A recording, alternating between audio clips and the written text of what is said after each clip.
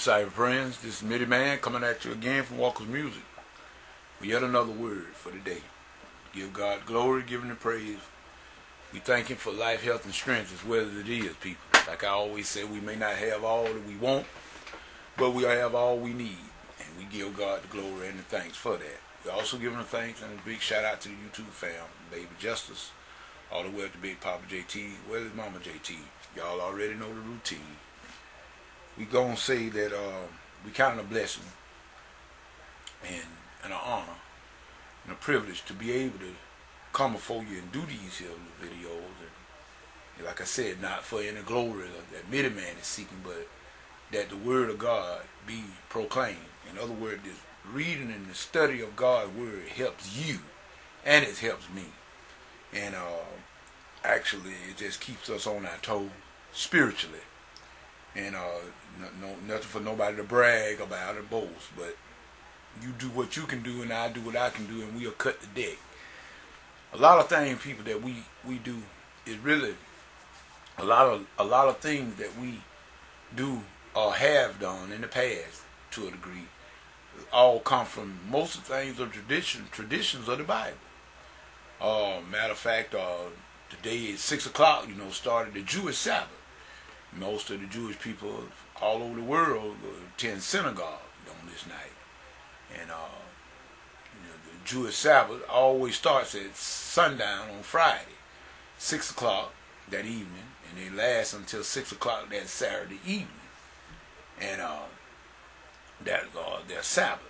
And that's what time they do their worship at the synagogue and whatnot. And if you look at our Western world, and we got a lot of this stuff, I mean, as far as, let's just say 40, 50 years ago, if you look at our work week, people some of them did not really know that Sunday was the first day of the week. They considered Sunday as being a weekend. But, when you learn better, you do better.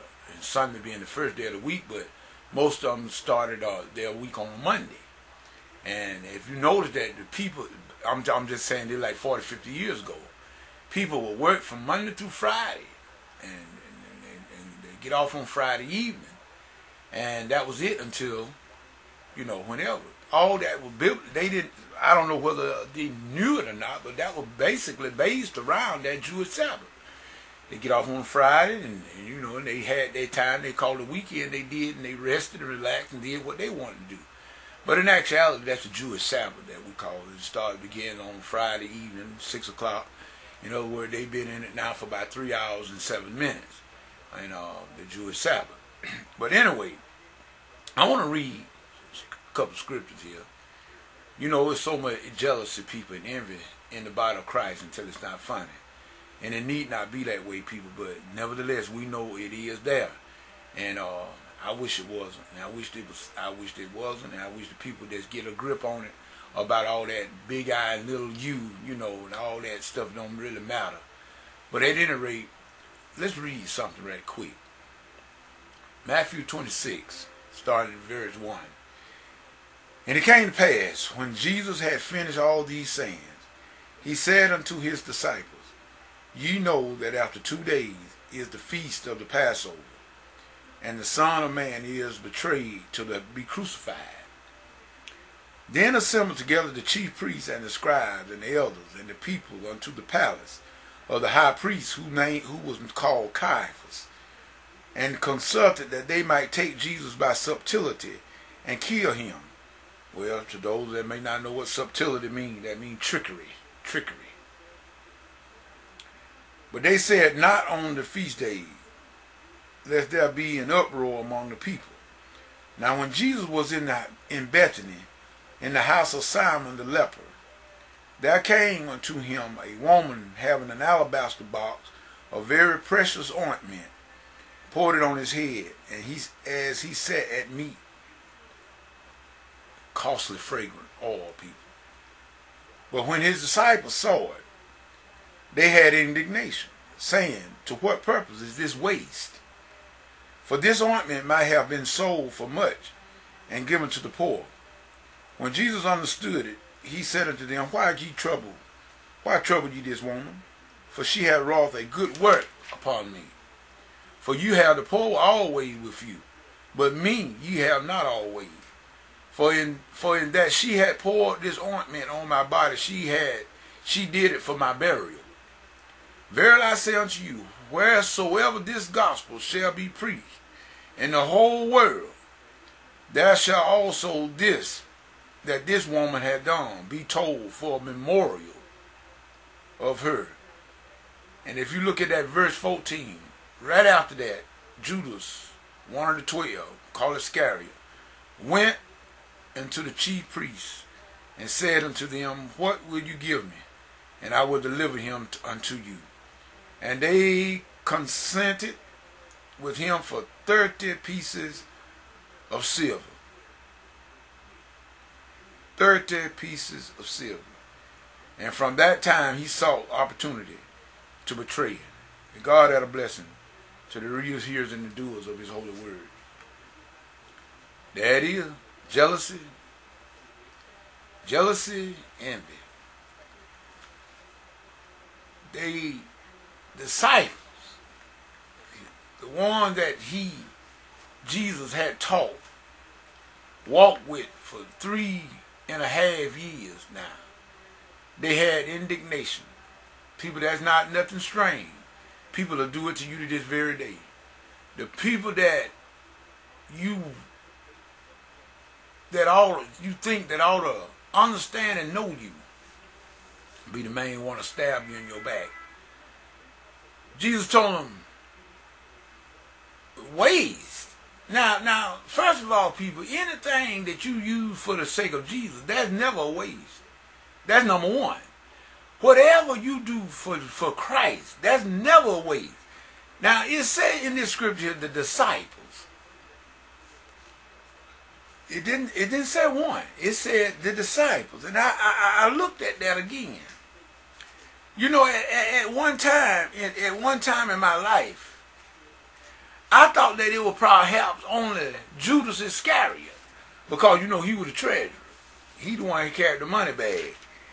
And I thought maybe it was only him that had indignation with Jesus and was jealous and envious of Jesus, what the woman did to him with that alabaster box of ointment. But when I reread the scripture, and you see it said his disciples saw it. So it was more than Judas that got jealous of that. It was more than Judas. So, you know, we got to apologize to Brother Judas for that singling him out, because it said the disciples. That was plural, meaning it was more than one. But at any rate, we see here that what jealousy and envy, and I got to hurry up and get through with this video, it's getting too long. What envy and jealousy will do to a ministry, will do to an individual. See, they got indignant and upset because the woman showed all this favor toward Jesus. Ain't that something? Lord, people getting jealous of Jesus. So now you know if they got jealous of Jesus, what they going to do for you and myself. But at any rate, when they went to try to ridicule the woman, Jesus stood up for the woman and said, leave her alone. Say, I'm going to tell you something else. Said, now, not only did I tell you to leave her alone, he said, but wherever this gospel is preached, this what this woman have done going to be spoken of also as a memorial to her. See, in other words, by that woman, now, whatever kind of woman she was, we know she was a sinful woman because they said they had indignation for her. Ain't no telling what, she might have been a woman of the street. But one thing about it, she did recognize Jesus. Whatever she was, she recognized Jesus. They didn't do nothing for her. He was sitting at their table. None of them, they just ordinary Jesus. They didn't even greet him. All the people there, they didn't even greet. They didn't realize what they had with them. But this woman did. She recognized Jesus for who he was, and she broke that alabaster box. She didn't open it. She broke it. Gonna use it all on Jesus. In other words, people, we try to penny pinch when it comes to Jesus. Talking about a ways. What you mean a ways? It's never a ways when you using stuff for the kingdom of God. But at any rate, this is what that green-eyed monster called jealousy will do to an individual. But I got some bad news for all you people out there that jealous and envy of other people, because other people got some gifts and talents that they using for the kingdom of God, which you could be doing the same thing, and you stop looking at what I do and trying to mark me, or I stop looking at what you do and trying to outdo you. Everybody just do what you do. and stop worrying about how much somebody else doing. This woman did a good work for Christ because of the fact that she was not, she looked beyond what the people were thinking about her. They were talking about it. I'm quite sure she had to walk through that crowd and probably was the only woman there. And she had to walk through all them men and they were just talking down on and everything. But she did not let that stop her from worshiping our Savior. What about us? That says a lot about us. We'll let just any little old bit of minute thing keep us away and keep us from praising and serving our God. That's not so this woman. And so by that woman act of worship, pure worship, her name now, everywhere Jesus said the gospel is preached, that must be spoken of about what she done as a memorial to her. That's what the scripture says. So you see, if you just use what God has given you and do your little old bit of duty, you may think it's little, but in God's sight it's much. And you never know what your duty and what your call is on your life, whatever it is, whatever that is God got you to do. If you do it in simplicity of heart and humbleness, you never know. You may be doing it as a memorial for yourself. You don't even know it. But if the thing about it, if we stop worrying about what many man think and worrying about getting praised for many man and worrying about trying to outdo that one over there, and you stop worrying about trying to outdo and outshine that one over yonder and outshine, if we stop all that mess, we might just be some use for God. This is Midi Man saying peace. Goodbye.